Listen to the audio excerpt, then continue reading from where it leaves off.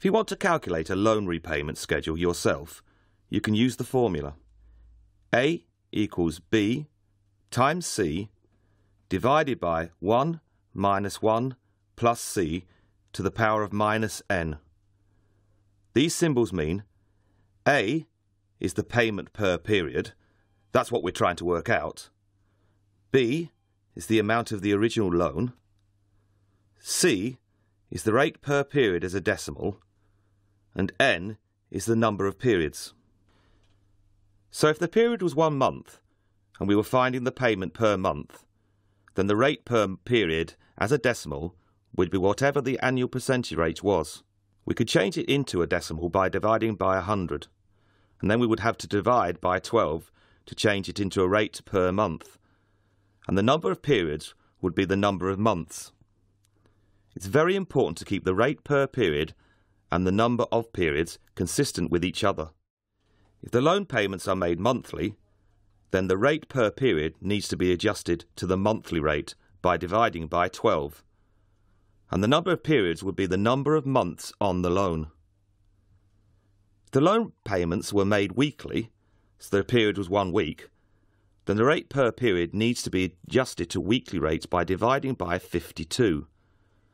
And the number of periods would be the number of weeks on the loan. Let's find the monthly payments on a loan of £10,000 borrowed over 7 years at an APR annual percentage rate of 6.7%. Before we can use the formula, we need to find out the number of months, n. This is 7 years, times 12 months in a year, which is 84 months.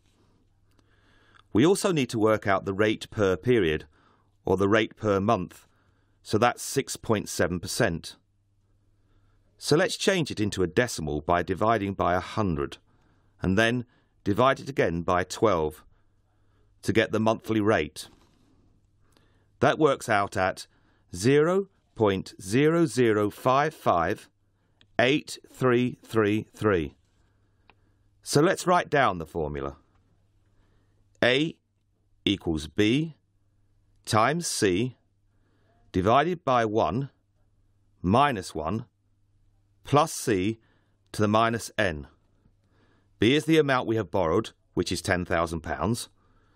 We just worked out C, 0.00558333, divided by 1 minus 1 plus 0.00558333 to the minus 84. We need to work out this part first. Start with the bit in the brackets first.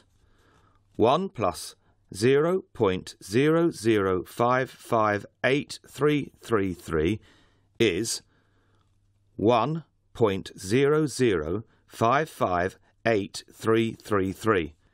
Use the power button on your calculator to raise that to the power of minus 84 and then take it away from 1. Using this calculator, this is 0.373555915. So I now need to type into my calculator 10,000 times 0.00558333 divided by 0.373555915. That gives us 149.46451. And since it's in money, we round it to 2 decimal places. So the monthly repayments are £149.64.